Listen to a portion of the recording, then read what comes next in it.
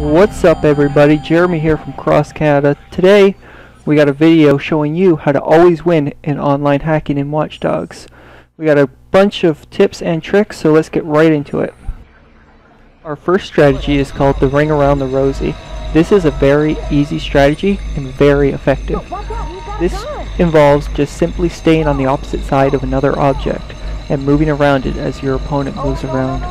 Always staying on the other side and remaining in its blind spot. What we did here in the blue van is a great demonstration. We've also been able to do it in a cemetery with a brick wall, as you can see here, and we've also done it with a big white SUV just hanging out on the middle of the street.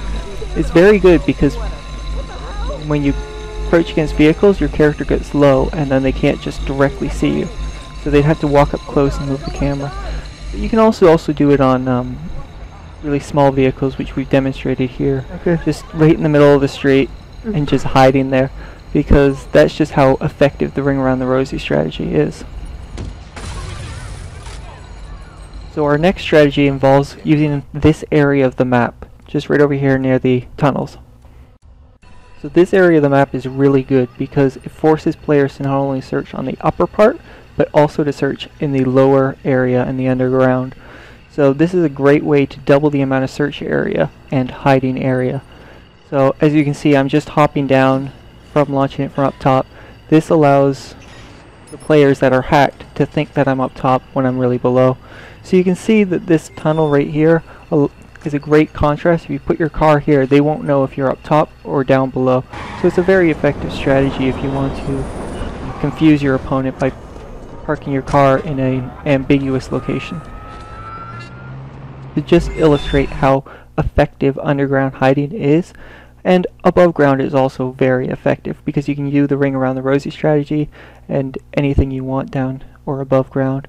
And right here I'm going to be getting inside this vehicle to allow me to place it down near the tunnel entrance, so it'll look like I have gone down underground, but I'll have just remained above ground just to confuse my opponent.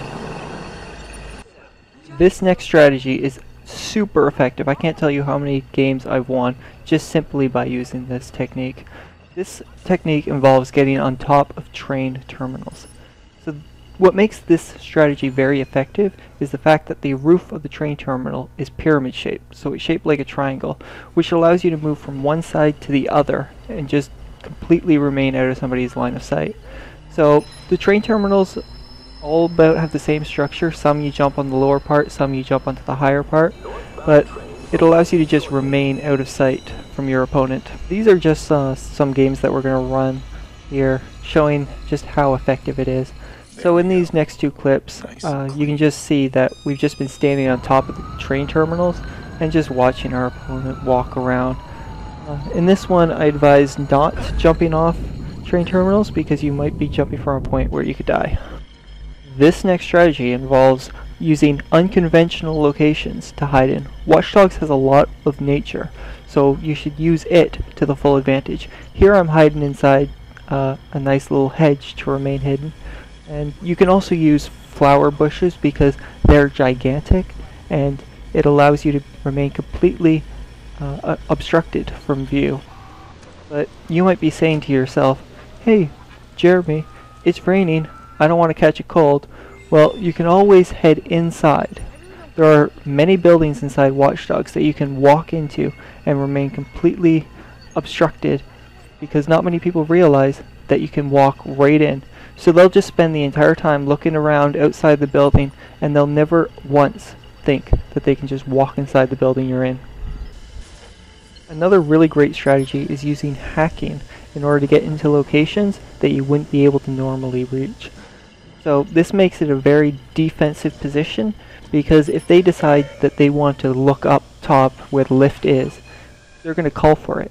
And when they do that, you can use a CTOS blackout to prevent them from actually being able to get up to where you are. And then you can use that time to look for a safe way down so you don't just run off the building and kill yourself. But if you're like me, you realize that maybe one lift is not going to be enough to protect you from your opponent. Maybe you want to take the next step, and that's where using CTOS access towers comes into play. So on this one, I'm actually hacking into a CTOS tower location that I've done in single player, so I know how to get in. So it just involves unlocking this door and then just heading over to this lift and taking it up to the upper area. And then I'll be able to just hide near the CTOS tower that's completely obstructed from view. And if I hear somebody calling the lift, I'm just going to use my CTOS blackout and just prevent them from being able to get into it. The CTOS blackout lasts a long time, so always go into the matches with a full stock of blackouts. They're very effective. So now that we move on to the roof section of this, roofs are very good to hide on top of because many opponents will search down in the street and in cars. They'll be looking for people hiding in standard hiding positions. They won't be looking for somebody who has decided that they want to go and hide in an incredibly complicated way to get to location. So right here you see me just hacking some of the security cameras, much like I did in the last video.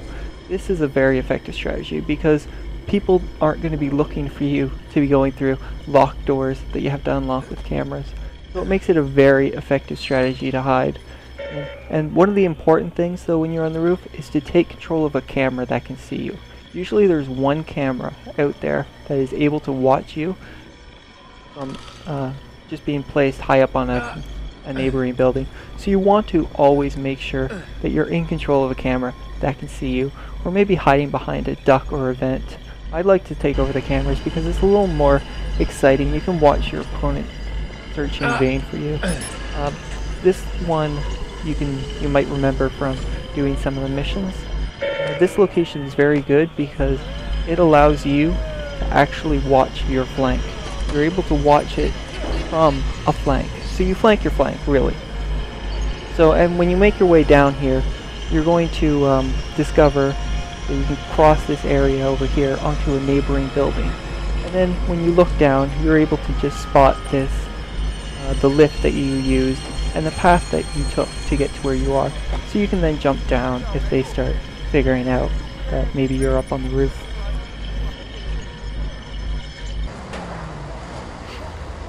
Alright, another thing you can do is you can take a vehicle to get on top of a roof that you can't normally get onto. So right here you can see I'm using a nice truck with my phenomenal driving skills to get on top of this roof that you can't normally get onto. There are no garbage bins or anything that you can jump on normally. The only way that somebody's going to be able to come up and get to me is by using that vehicle. So I'll be able to keep my eyes on it and watch. And if somebody comes up, then I'll just jump down because this roof's low enough that I won't die from falling. But if you want to really remain hidden, I suggest you do what I do, and that is take your vehicle onto the roof that you want to get to. So here you can see I'm driving up. Again, phenomenal driving skills that I have. You can see that I'm going to just take the parking garage, and there's this nice little connector onto this roof of this building. So they're not going to be able to figure out where I am, and that's mainly the thing. They're going to be looking, they're not going to see a car, so they're just going to assume that I'm on foot down there somewhere, and they're just never going to be able to spot me. So let's take a quick look at things you should not do. One of the things you should not do is you should not jump out at your opponent to celebrate your victory. That's called counting your ducks or chickens before they lay eggs, whatever. Just don't do it. When you reach 100%, you're not at 100%, you're at 99.5%, and you're gonna lose. Another great thing, don't get caught on a wall next to a bunch of explosives, because your opponent will just blow something up in anger, and you'll just be standing there, and then you'll lose the game at 98%. Shit, I hear a car, I hear a car. Oh shit, shit! Oh, you this guy, oh, he's gonna shoot! At least he technically hasn't profiled me yet. Now I'm just of course going to let this audio run. This is from my live stream. I don't think that I could do justice. I think Jeremy in the moment can quite sum up just how terrible this opponent was, that I actually felt at the end I deserved extra points for not getting profiled by this player. It is just atrociously bad.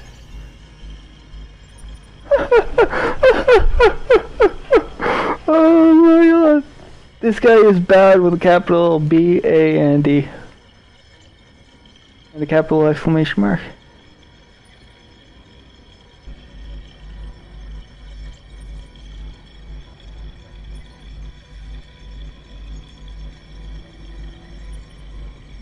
Oh shit, jump. Oh, he didn't come out. Oh, I jumped again. Ah, he's shooting. Police. Oh, there he is. So fucked if he comes over to me.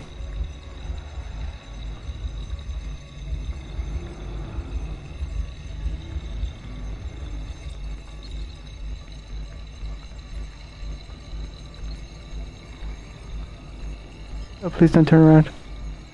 Oh my god! Oh my god! Oh my god! He is so bad! So bad! Oh, I can just walk through all these little bar things. And that is how you want Oh my these things to go. god! Is there bonus points for that? So now that we've watched the world's worst Watchdog player play, I figure maybe he just had a bad game. Maybe it's not fair to criticize somebody. Maybe, just maybe, someone such as me could have had a terrible performance. So we're just gonna look at that. And here I thought I'm just gonna hide here. He's gonna go by, I'll hack him, and then I'll just hide. When he turned into the alleyway, I knew I was so royally screwed. Here's some really quick tips. Get onto the train track, head down, away from the terminal, initiate it. They're not going to see the train terminal inside the circle, so they're going to assume you're not up there. They're going to be looking on the ground. Another thing you can do, use the shrinking circle to your advantage. The garage here is outside the circle, so they're going to be looking on the ground. They're not going to understand that I'm on top of a roof. And right here, you can see I'm at the end of two alleyways that are not connected. It's a very effective strategy because they're going to be looking on the other side. Nice. That worked out beautifully.